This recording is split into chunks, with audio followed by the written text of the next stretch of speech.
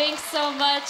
Hey guys, welcome to the world premiere of Star Wars Battlefront 2's multiplayer gameplay, Assault on Theed. We're ready to show you guys the live gameplay for the first time. I'm your host, Justine, and with me here today, we've got Golden Boy and Paul Kesslin, producer from DICE. What have we got going on here today, guys? We got a lot going on today. First of all, what we're going to see today is a 3-stage mode. It's our new gameplay. We'll be showing people going. The droids are attacking Theed. They'll be going all the way up the main pathway towards the Royal Palace. They need to escort the MTT tank. From there, if we progress to stage 2, the droids need to try to bypass security, make their way into the palace itself. If they're successful, they'll be able to take on the throne room, and there the droids will ideally try to capture that from the clone army. Unfortunately, the clone army's still there, needs to try to push him out and make that last stand. Can we just take a moment here and appreciate the fact that we get to be droids in Star Wars? This is going to be awesome. I can't wait. Are you guys excited? Man, you guys got to come alive over here because we're going to see some great gameplay. We have some great game changers who are going to be competing here. And I use competing as a term because these guys are holding nothing back just yet. Yeah, no, it's been super exciting, and we got a chance to play yesterday, and it's just really fun to sort of get into this environment. You know, it's something that we've seen in the movies, but we're actually in the gameplay, and with somebody here who has actually worked on the game. So let's talk more about what we're seeing here and getting into this, because there's 3 phases to this. So currently, we're in phase 1. That's right, and also we have some great game changers. You saw one of them pop up in just a little while. It was BF Updates, Pull Shark, Musel. We also have my boy Darkness, a.k.a. Dankness. He will be playing as well. We have Westy, Master G, Star Wars HQ, and some NBA Live, just cuz. Why not? You know, just do your thing. But anyway, here you go. So, Star Wars Battlefront 2, folks.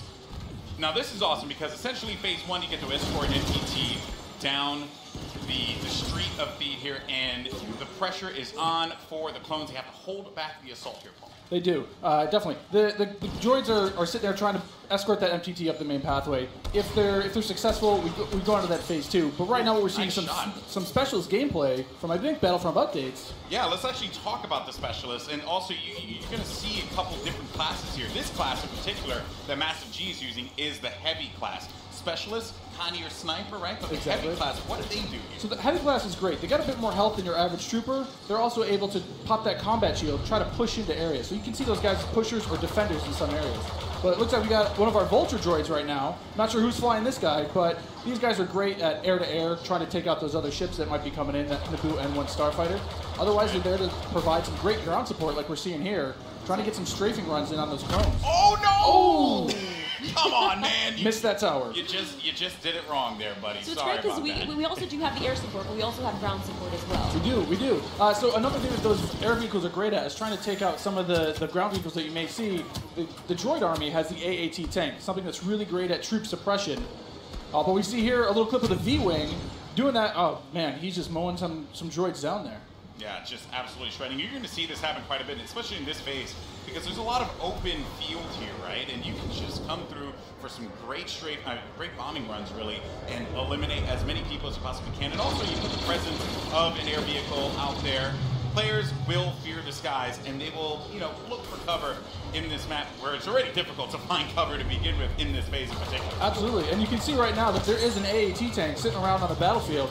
He is probably taking out those clone troopers, but this Vulture droid is really stepping it up. What I love about this is everyone's like, oh, look at this great open map. And then when you start phase 2, it's like everything starts coming in and coming way closer together. And we're talking a little bit more about the assault class. So for somebody who has just started playing this, never played any previous versions, do you feel like the assault class might be something perfect for them to pick up? I think the assault class is yes, absolutely. It's something that is, that's painful. The assault class is something that a lot of players will be able to jump right into. They're your frontline flanker attacker. I think they're going to be fairly easy. You can get right in and just start having your typical run and gun action. Their signature ability, you see here at the top of the screen, your number 2 ability, that switches you over to a shotgun. You get a little bit faster, and you're able to really get in there and kind of break through those front lines. Oh, I love it. I love using the shotgun, man. It is so good. And it's actually, when I first used it, it really caught me off guard. I wasn't expecting it. And I said, wait a minute. I could destroy people with this. So I just charged into the room and just absolutely shredded everyone. It was so fun to play with here. We're also seeing some great dogfighting here between the clones and the separatists. This is certainly what a lot of folks love in Star Wars, and just really in any game that DICE makes, right?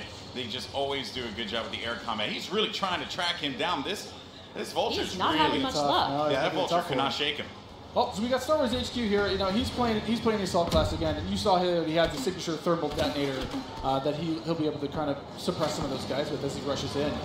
And there are different weapons as well. Like one of the guns that I would oftentimes use was the semi-automatic gun. It fired a lot slower, but you can get some great shots with it. And then there's also this nice compact SMG style blaster that really shreds through people in close range. I was using those. I mean, we want to give you a little bit more weapon variety this time around, Yeah. Also, some AAT tank action here, and this is doing what it does best. He's suppressing that point, trying to keep those clones out of the way.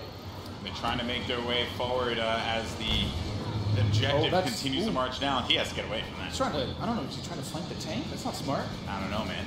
Maybe he will. Maybe you saw a little combat roll there. Got to give you some escape options in case you get into some hairy action. Uh-oh, we didn't get to see this one before. Finally, we haven't. Some ATRTs, yes. So these are great for taking out those AATs. So these guys are a little quick. They have an ion charge ability. That way they'll be able to do a little bit more extra damage against the tank should they see it. So you can imagine like 3 or 4 of these on the battlefield, really rushing around points. Like, look at this. He's just. Can you stop someone out? What can you do with this? You can run someone over if you want. I was actually going to say, could I get shot off of it if I'm on top of it because my body's exposed? That question was answered, instantly. Almost immediately. Yeah, almost immediately. Oh man. So Mr. Musel here. Look for this guy to be on a tear a little bit later as well. And also, I did want to highlight, we had an officer, as a matter of fact, right in front of Star Wars. We did, one of my favorite classes. What is it about the officer that makes it so unique? I mean, my Twitch skills aren't where they used to be. I'm a bit slower nowadays, but I'm able to really buff up my class, or buff up my teammates, try to let them get some extra health, let them push through the points faster. And, what happened there? Finally some good dogfighting going in there. Okay, so all right. What's great about some of these starfighters is these are accessed through our new battle point system. So instead of finding a pickup token on the map like we used to in the last game, you're now able to, depending on how well you do, whether you're scoring points via kills, via team play assists, or you're playing the objective like we really want players to do, you're earning points continuously that will allow you to spend those on whether it be a special character, whether it be a vehicle, or even a hero. And the battle points that allows you to unlock all of those things. All of those things, definitely. And also something to look out for too. When we get into phase 2, that's when battle points are really going to play a role there, right? I mean, right now, definitely we see a lot more. It's an open space. You have time for this air combat, there's some vehicle gameplay. But once we get inside, it's going to be a different story. That's right. Things are definitely going to heat up. And what is this happening, right? This is a lock-on just trying to shake him out. Yep. Yeah, they better enjoy their air combat here, because that's not going to be happening for much longer. Oh, Master G is just destroying him. Oh, no, he got picked off. Nice job. But he was doing what he needed to do, support his team, right? It's that combined arms fire. You want to make sure that somebody's trying to cover you from the air. Oh boy. So, and you can see after every respawn as well, you get those how many points you're earning. Right? So That's you right. can use those later on. Got some specialist gameplay here as well. Maybe you can take off a couple faces, perhaps. And so in the specialist class, you can also deploy different types of traps as well. Yeah, absolutely. So they have access to a trip mine. So if you want to sit there and you want to be, that true sniper character, you set up some trip mines behind yourself, make sure nobody can flank you. But really, you're there to provide some of that cover fire for your troops downrange. And it's especially potent in this area because it is such a big open area. So that specialist will really shine in phase 1. Some more bombing runs here and just absolutely tearing them up. I have to say, man, Musok is killing it in this world. Again. Class, it has the jump jets that you love from Battlefront, the original. That's right. Brought back here, but now focused on the central class. Exactly. Yeah, we're back to Boba Fett here with the Look at rocket that. jumps there. He's shredding. He will just lay down so much firepower. It's intense. Oh, they got him though. Down. Jesse was able to find him on that one, but here comes some officer gameplay here. Oh, good. Finally, somebody playing some support. Support people matter too. They do. You gotta give them some love. We're the linchpin of the team, Yeah, exactly. Now, what is his 2 exactly? His 2 is the healing ability? His 2 ability is that, exactly. It's that healing ability. It gives you a little bit of buff for your little over health, but it also heals you back up. So it's, here we got some of the jump troopers. Oh boy, and here we go. It's getting ready for phase 3 in just a little bit. There's a jump trooper. We talked about him before. Jump Trooper's super fun to play, but again, you know, it's attached to a specialist now, so not everyone's going to have it equipped, although it was really fun in the original Battlefront. That's right. But I am going to be excited to hop into Jump Trooper and shred people myself. I mean, I know a lot of people love the jump pack. Oh, Oh, now jeez! we've got Rey. Not gonna lie, I'm super excited to play as her. She's quite a powerful character. Don't run. Some of her abilities. You know, she got out of that one really quickly, but they got her. The droid fallen by a simple droid.